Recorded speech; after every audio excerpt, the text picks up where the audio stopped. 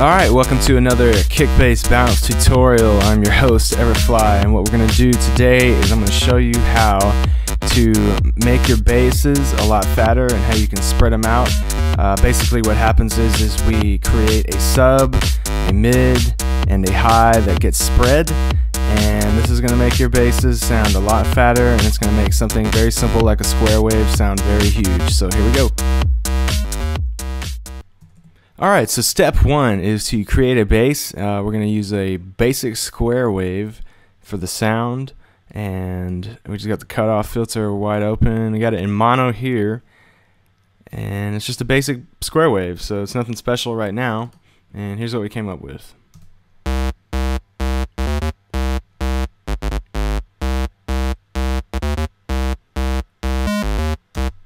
Okay, nothing too special about that. First thing you want to do is create an EQ. You're going to add an EQ, and you're going to cut. I use musical cuts, and what that means is I figure out the frequency of the lowest note and the highest note, and I'll cut based on what those frequencies are. So this is A flat. We got A flat as our lowest note, and that's around 103.83.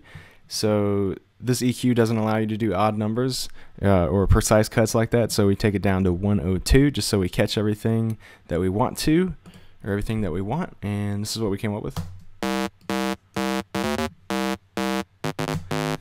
Alright, the next thing you want to do is throw it in mono, just in case, if it's not already in mono. Alright, so to fatten that bass up, we're going to go down and create a sub bass. Basically same thing, so we got a sine wave, and I just copied down the notes, so we got that right there, and this is what it sounds like without any kind of plugins. Alright, so you notice we got these pops and clicks. You can use the attack, raise the attack and release settings if you want to get rid of those, and the other way to do that is to just use an EQ. Again, musical cuts, so my cut at 104 on the high end, and the lowest note is an A flat again, an octave down, and that's 51.91 hertz. So actually, let's see, let's take it down. We'll take it down to about 50 hertz. Alright, so we lost the clicks with the high cut, and we removed any extra, I guess you can call it sonic fat. Alright, so that's our sub bass. So we play those two together.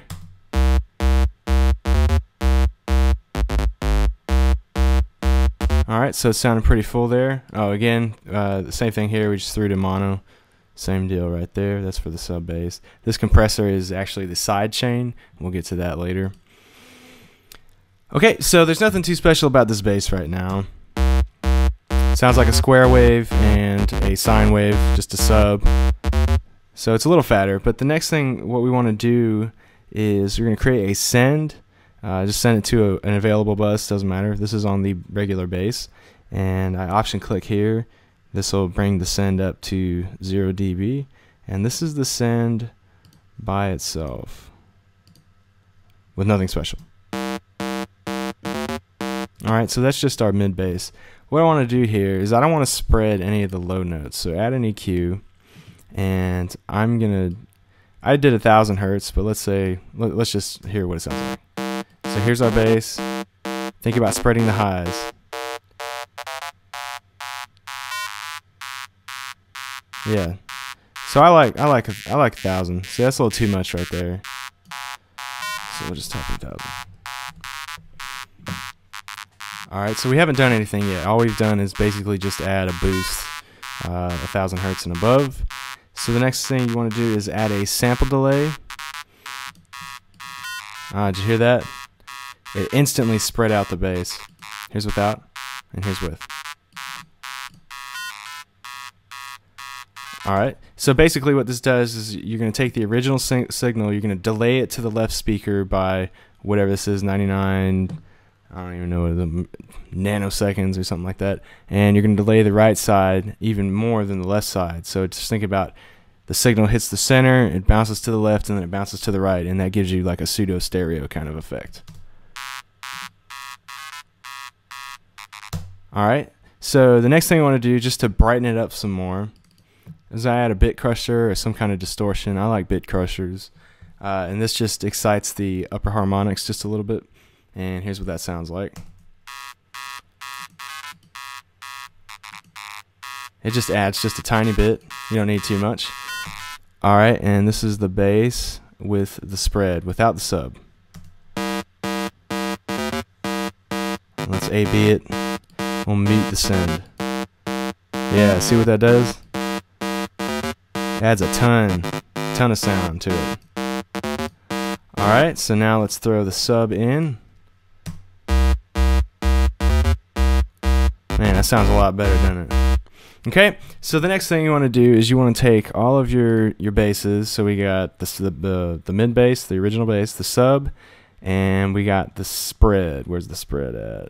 Was that 5? Yep. Bus 5. Here's the bass spread, and you would label that just to keep everything organized. And you're going to change all of these to a single output. So we got bus 6 is what I put it to. So here's our bass sum. This is all the basses together, and I just add a compressor. This is the Glue by Cytomic. Very nice compressor. Probably reduction. You get your threshold down, so you get about 6 dB worth of reduction. So here's what that sounds like.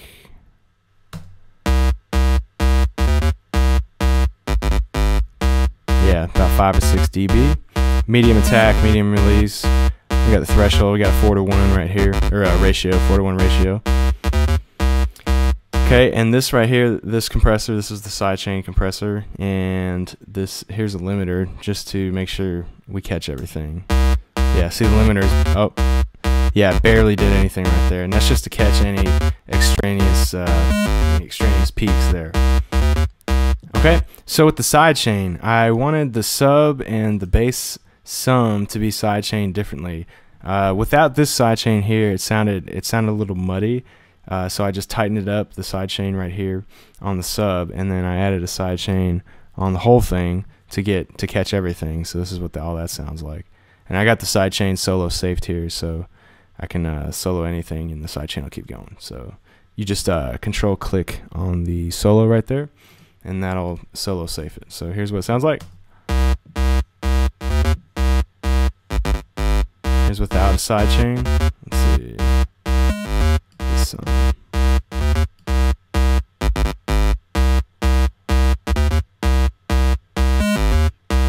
it's got a little bit of a transient thing going on in the front there. So just to take that down a little bit, we throw that sidechain in.